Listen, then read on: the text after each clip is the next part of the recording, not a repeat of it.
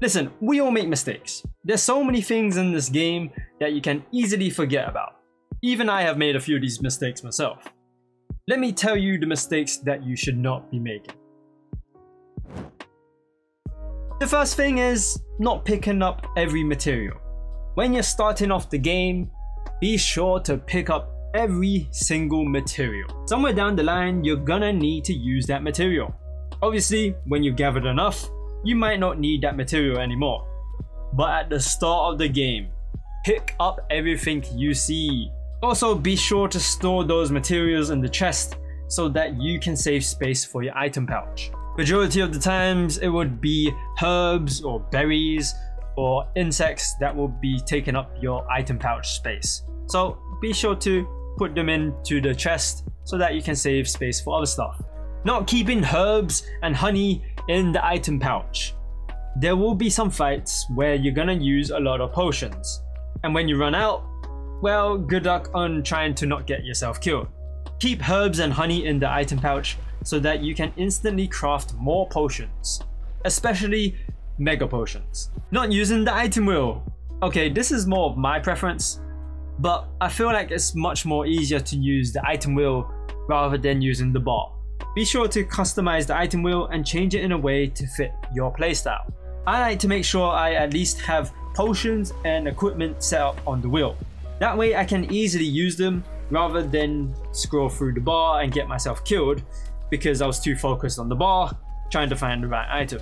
Not using your equipment. If you don't use boosters or mantles, you're going to make fights more difficult than necessary. Remind yourself to use them because they can be really helpful. Take for example the health booster. That right there is a free potion that comes back once it's off cooldown. There's also another thing to remember, and that's the fact that the equipment has cooldowns, meaning that they can be used an infinite amount of times. You just need to wait for them to come back. Talking about equipment, don't forget to look at the side quests. Some mantles and boosters are hidden behind side quests. Be sure to look at them because, as I said, those equipments can really help with your fights. If you don't have time to get them all, I say for sure get the Rock Steady and Temporal Mantle. These two mantles are probably the best mantles in the game. Search up on how to get them because I don't exactly remember how I got them. Look at the events. Since every event is available at all times, except for a few, all of these events can give you access to a bunch of different monsters to fight. If you have the Iceborne DLC, I think you should hunt down the Gold Raffian because it gives you one of the best armor set bonus skills, Divine Blessing Secret. This basically gives you Divine Blessing level 5, which is one of the best damage reducing skill out there. Obviously you're gonna have to get a good armor set to fight this guy because it is quite a difficult fight. Leveling up low ranked armor. Do not do this. If you're playing through the game and you're fighting a monster that kills you in 1 or 2 hits, then you should think about forging new armor. Do not upgrade low level armor. If you're in low rank and you get the ability to forge high ranked armor, then do that. Forge an armor set of a monster that you recently killed. If you have the Iceborne DLC and you're on high rank, it also goes the same way for high rank going into master rank. Build armor sets from master rank. It can be the full set of a monster you've recently killed, but just know that you'll eventually move away from simply building armor sets from those recently killed monsters. You should start to look into building custom armor sets to suit your needs, whether that be improving your gameplay with a specific weapon or improving your resistances or defenses against a monster. Look into building proper armor sets when you're deeper in the game, and then you can figure out whether to level up your endgame armor pieces. Not knowing how your weapon works. Before you get into any fight, you need to know how your weapon works. If you think you can just pick up another weapon and run into a fight, you're gonna die. Or you're not gonna deal as much damage as you should. Look at tutorials people have made for learning how to use whatever weapon. Unless you want me to create a tutorial for each weapon, drop your comment down in this video if you want me to do a tutorial for the Monster Hunter World weapons. Although, as I've said, people have already done that, so you can go ahead and look at other people. Not learning another weapon. Of course, you can play the game with one weapon. It is totally doable, to play the game with one single weapon. The only thing about that is you're making the game harder for yourself. Since we don't have all the time in the world, it is way more efficient to learn another weapon rather than waste your time on using a single weapon and dying multiple times on a monster. Learn another weapon. Some monsters are much easier to fight against with a different weapon. Not building multiple armor sets.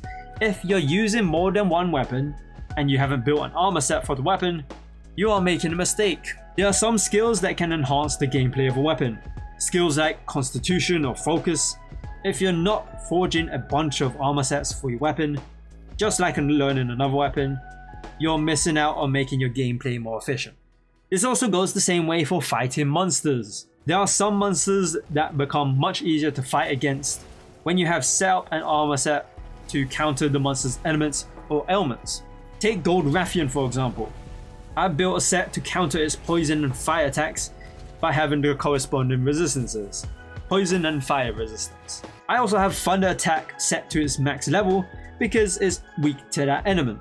Obviously you need to fight the monster enough times to learn its weaknesses in the Hunter notes. Just remember that you can save whatever armor set you've created by pressing the Manage Loadouts button and press the Save Equipment Loadout button to save the set. Not taking your resistances seriously. Take a look at your armor set. If one of the elements is a negative number and you're fighting a monster that uses that same element, I think you're gonna need to change your armor set. When you take a hit from the element, let's just say fire for example, if you take any fire damage, you do know you're gonna take more damage from that fireball. Whereas if you had an armor set with a higher resistance, you probably survive maybe 4 or 3 fireball attacks before you're dead, instead of just taking one hit and you're just hella dead. Read the Hunter notes. If you want to know the weakness of a monster, look in the Hunter notes. If you're not doing that, then you're gonna miss out vital information about a monster. For example, cutting off Rathian's tail will neuter its poison attacks, meaning that you get rid of its poison attacks. Read the notes. Not using the environment to your advantage. Whether it's a slope that you can slide on, or a wall you can jump off from, or even a tiny ledge. You should be making full use of the environment to either mount the monster or do special attacks. The Dual Blades is one of those weapons that can use the ledge or slope to do that cool spinning Attack on Titan attack on the monster. Not using the Clutch Claw. For people who have the Iceborne DLC and you're not using the Clutch Claw, you are missing out on huge damage. Go and grab some slinger ammo, Clutch Claw on the monster's face, and if they're facing the wall, fire off your slinger by pressing R2 or RT and see the monster slam their face into the wall. Not only are you doing massive damage when they slam into the wall, it gives you the chance to get free damage.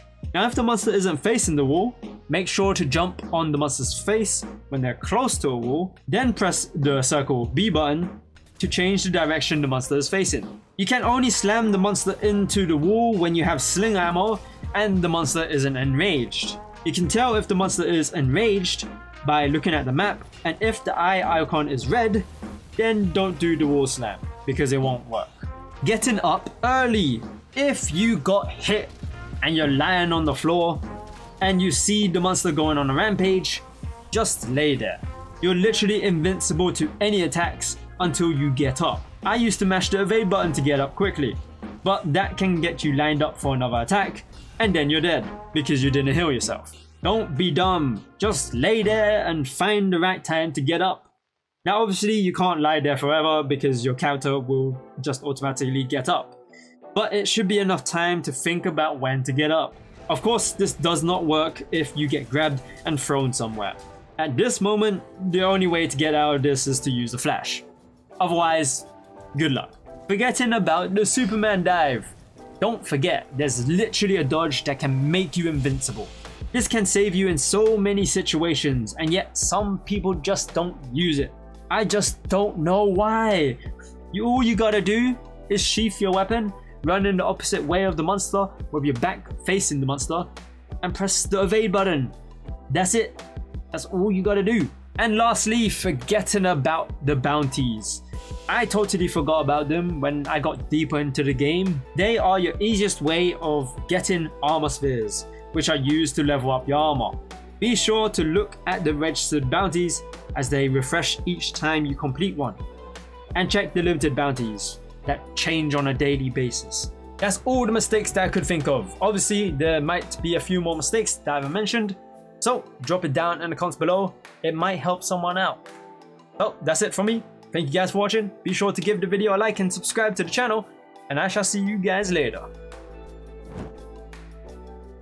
Oh my god, and gonna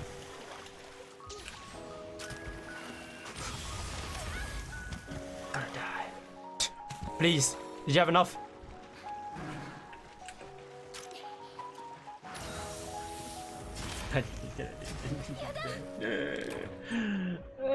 I should have dodged.